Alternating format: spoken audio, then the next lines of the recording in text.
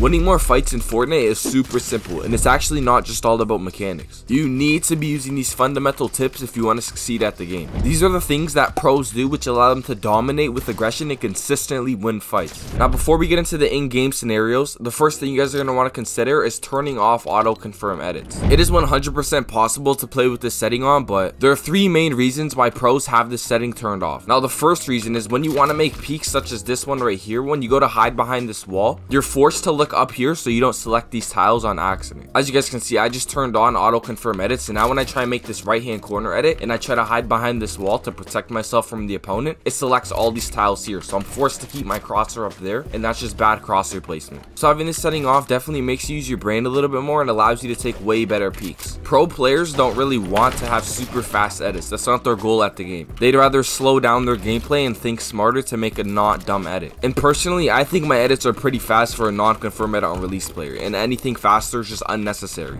Just a quick heads up, this video is packed with tons of information, and if you're looking to go pro or even just improve your game, these videos do take a lot of time to make, so I would appreciate a lot if you guys could take 2 seconds to leave a like. The next thing you need to know to win fights is peeks and how to actually use them. The 2 main basic peeks that you're going to be using are this top right hand corner peek and also just the basic window edit peek.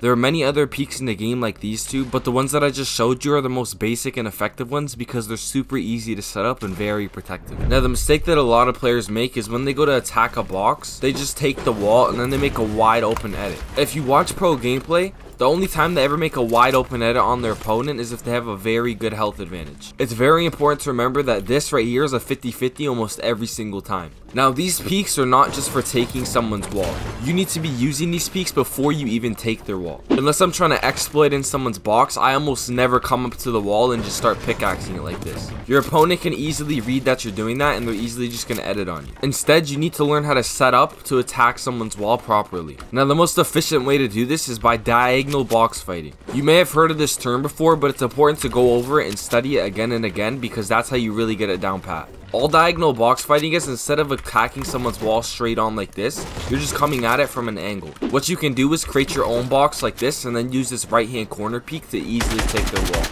You can also always edit it like this, and if you pickaxe your wall, your enemy cannot see you at all from this angle over here, so it's a very good peek.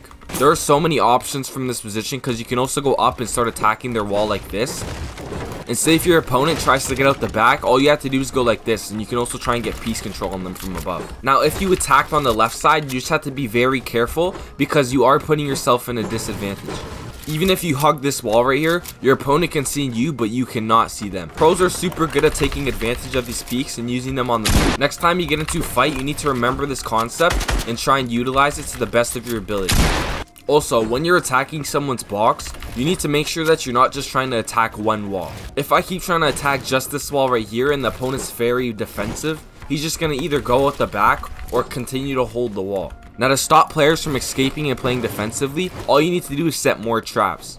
So instead of just attacking this one wall right here, I'm going to set up a box right here so then this opponent now cannot go to this direction. If I see my opponent place a ramp and is going to expand out backwards, I instantly jump out to here and try and take any walls or anything that I can before my opponent gets to that spot. And if you're struggling to take the wall, you just need to get more walls beat. Because if you keep on hitting different walls on your opponent's box, they're never going to know which wall you're going to hit, and then that's an easy wall take for you. Almost every single time you'll be able to get the wall.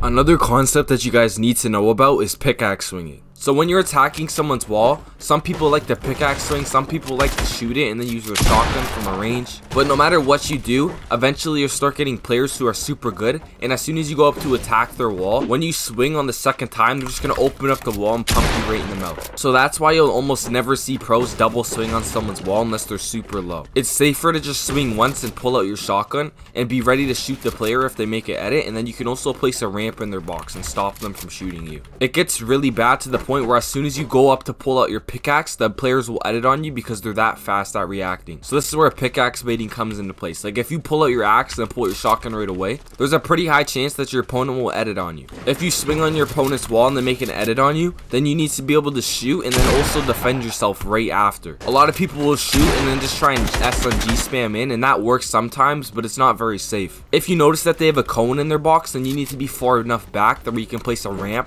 or at least out to the side where you can shoot and then reset this wall right here. You need to know almost all of your enemy's options so you can stop them before they happen. The last thing I'm going to go ahead and talk about is pre-firing. Pre-firing is very important for controlling your fights, and it also is a great counter against people who love to SMG spam. Especially if you're just going against players who are better than you and love to aggress you, knowing how to pre-fire is very important. I highly suggest that you guys hop into this map and work on your pre-fires. What you can do in these positions is when you break the wall, only hit it once, and then on the second hit, you can instantly pull out your map, and then your opponent will think that you're breaking the wall because you canceled your pickaxe swing. So it still makes the sound that you're hitting the wall, even though you're not actually dealing any damage to it. Now your opponent will shoot the wall thinking that you broke it already, and you can take their wall and easily piece control them. So that's it for the video, guys. I hope that this was helpful. If you enjoyed, please don't forget to leave a like, comment, and subscribe. And as always, thanks for watching.